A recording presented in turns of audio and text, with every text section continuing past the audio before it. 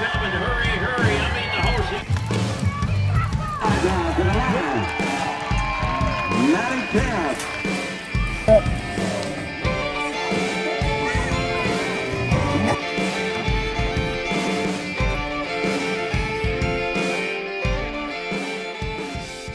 Hi guys, happy Tuesday. My name's Maddie Kemp and welcome to Barrel Racer Life. So this past week I didn't have a rodeo, which I guess, you know, rodeo season is just getting rolling now, but yeah, I didn't have a rodeo to go to, so I did go to a barrel race, but the fun thing about that is I got to run Grinch and Claude, so that was a good time, and just getting Jada back in shape, so I'm actually going to run her for the first time this week. She's feeling really good and ready to go, but you know, I'm just a worrier, so I want to make sure she's in good shape and good to go before I run her. So yeah, I will show you guys all about this past week.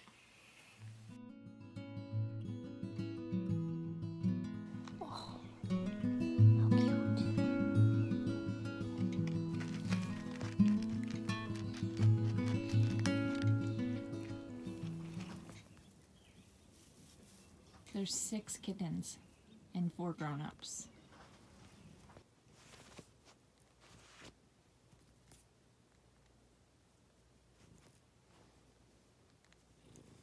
Don't bite me.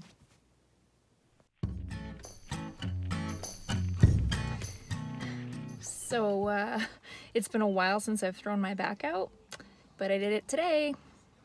I was taking Jada for a trail ride, and there's a steep hill on this trail, and she just kind of lopes up it, and as soon as she went to take off to lope, it was like a guitar string snapped on my back, and I had this shooting pain, and I felt like I could puke. It hurt so bad. And I knew immediately what it is. It's like a muscle strain thing, and I haven't done it in years, but oh my gosh, does it ever hurt.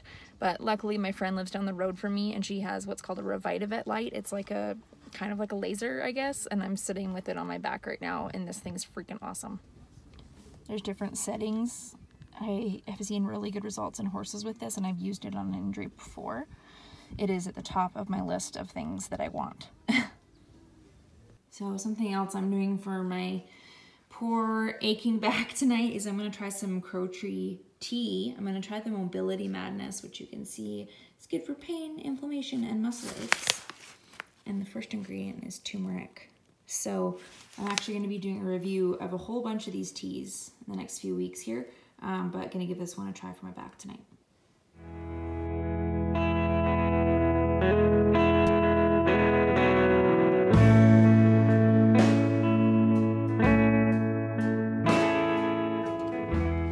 These two are in the same field right now, eating the round bale, and I have to tie Jade up to eat so she doesn't go bug Grinch while Grinch eats her grain.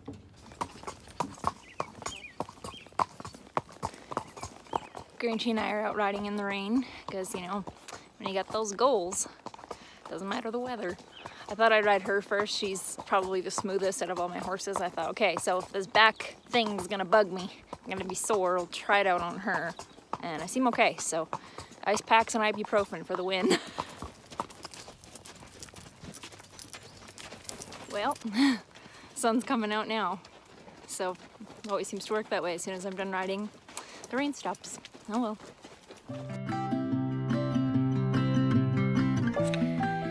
So something I've learned about my father over the years is that if he tells you something will only take you an hour, it usually means it's going to take you 2 hours. So my parents are away, so I'm farm sitting, and one of the things that he's left me to do is to go out into the hayfield, and he wants me to pull all of the stakes out of the field. So he's got all these stakes that are, I don't know, like probably 4 feet tall, all around the field where he's marked where there's gopher holes. And now it's hay cutting time, so this is, you know, like above my waist. Deep hay because we're kind of getting long out there, but yeah, he's sending me out there to go collect them, and from the looks of it, it looks like there's got to be 100 of them, so wish me luck. These, some have pink flags on them, some do not.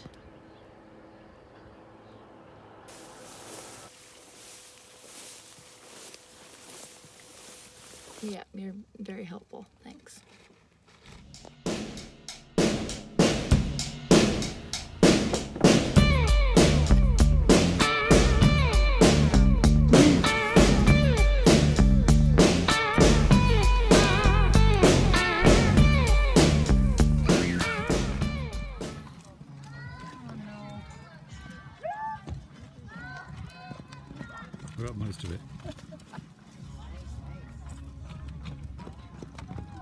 Oh, thank God.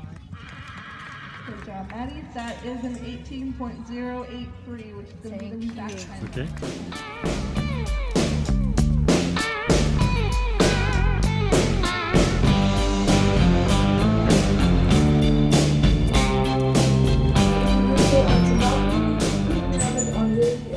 Remote on double shot.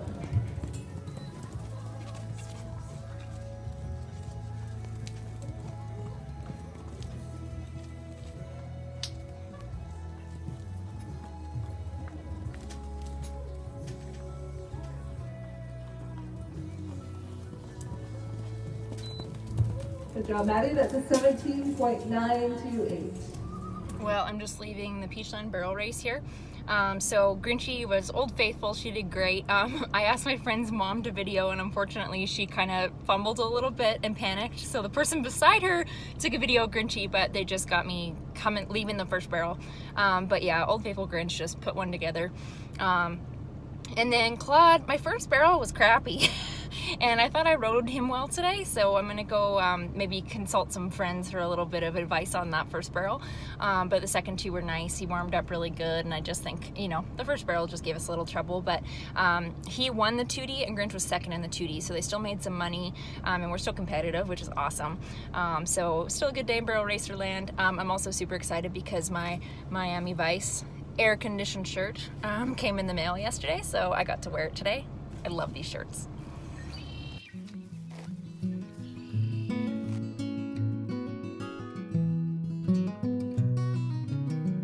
Well, thanks so much for watching. This coming week, I'm kind of all over the place, as per usual, I feel like. So I'm actually going to be heading to Falkland, which is about an hour and a half north of where I live.